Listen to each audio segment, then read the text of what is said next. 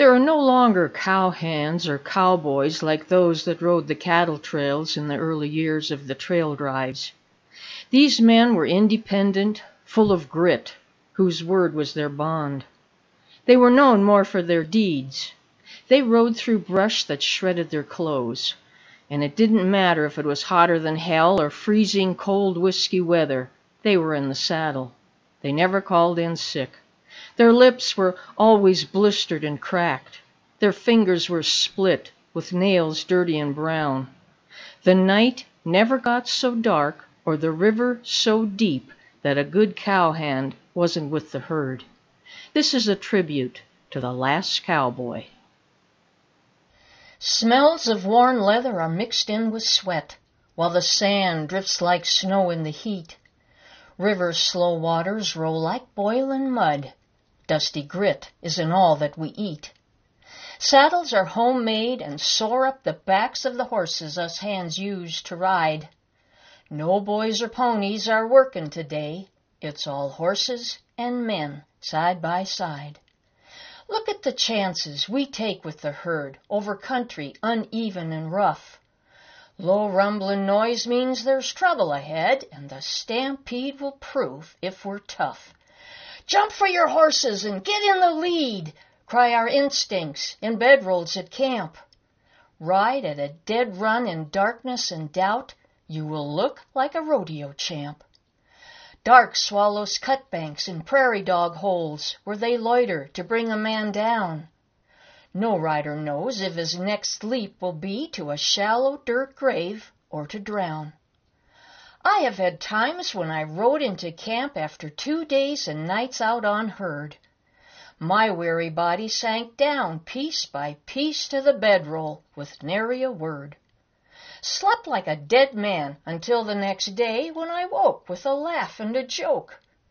Living this life makes us wild and brave, while it keeps us footloose and flat broke.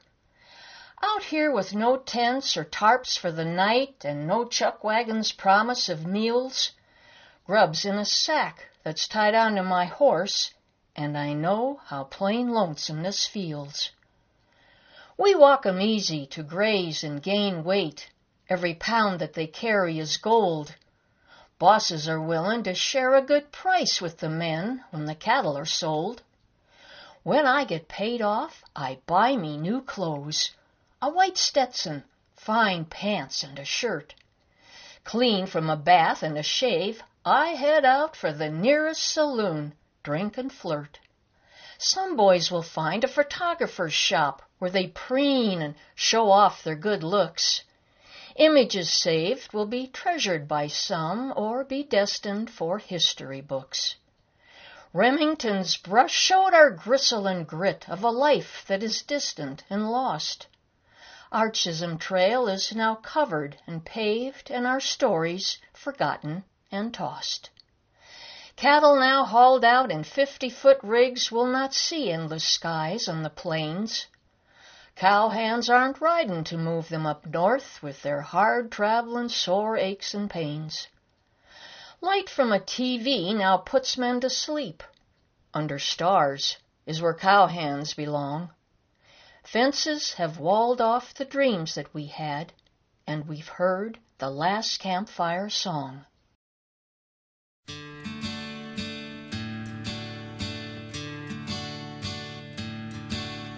This is the last cowboy song, the end of 100-year wars. The voices sound sad as they're singing along, another piece of America's lost.